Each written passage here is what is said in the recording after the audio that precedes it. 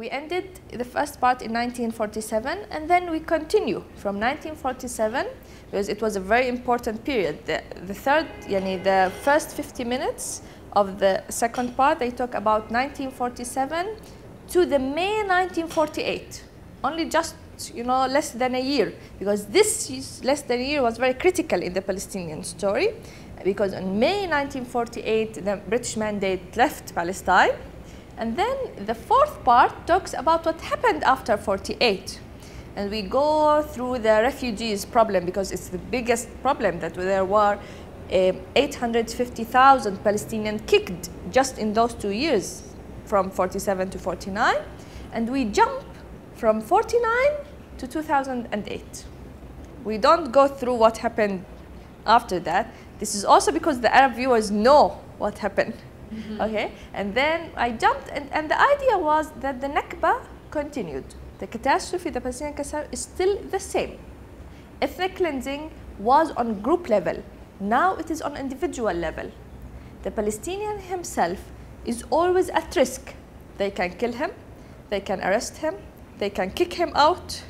Till today, the idea, the concept of ethnic cleansing, and that is to kick the people, steal their homes, steal their lands, wipe their history and replace it with other names and other history, and make sure they will never come back, it's still the same. Nothing changed. They are still demolishing homes and taking lands and imprisoning people, women, children, and men, and kicking them out. But it is a slow, gradual ethnic cleansing. It's not a big one chunk thing that happened in 1948. It is very slow, but it is the same idea. So the last of the film, it talks about nowadays, what's happening nowadays in the West Bank and Gaza Strip, and saying that those are 10 million Palestinians now, 5 inside the historical land of Palestine, the whole inside Israel, 1.5 million, and 3.5 million in the West Bank and Gaza Strip, and 5 million outside Palestine. What's the situation of those 10 million Palestinians? And at the end, the film says the story did not end. It is still continuing, and we don't know yet what will be the story, the end of this story. Because the story of Palestine is full of really a lot of blood. It is a lot of killing, a lot of blood that was there. And the film did not show a single image of that. I omitted all this. I didn't want people either to cry or to be, seeing all those horrible images. I wanted them to understand. And the strange thing that both the young generation and the old generation liked this film. I felt that they liked both of them. The people who knew and who were part of the events, and the new generation who heard from their even grandparents, not their parents, about the story, and wanted to know more.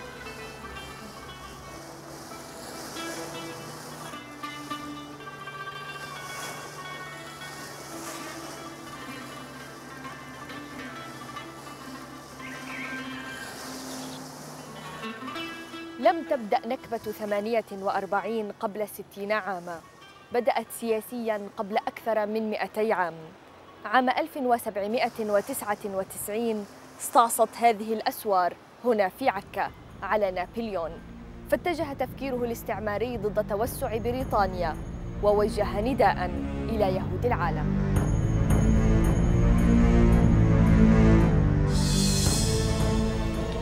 O Israelites, rise up. This is the moment. France is extending its hand to you with the legacy of Israel. Rush to reclaim your position amongst the peoples of the world.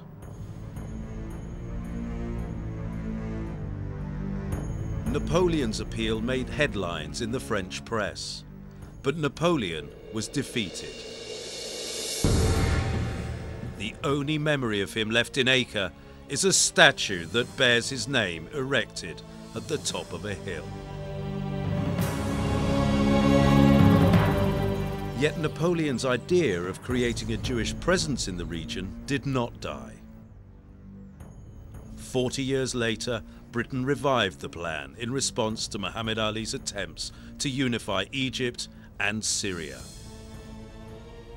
In 1840, the British Foreign Secretary Lord Palmerston wrote to his ambassador in Istanbul, "You have to convince the Sultan and his entourage that it is high time to open Palestine for the immigration of Jews."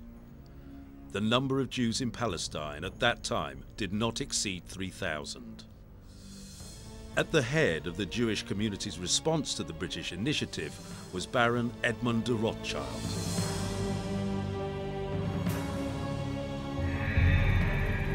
He visited Palestine on 4 occasions to explore investment opportunities and spent over 14 million francs to establish 30 Jewish settlements.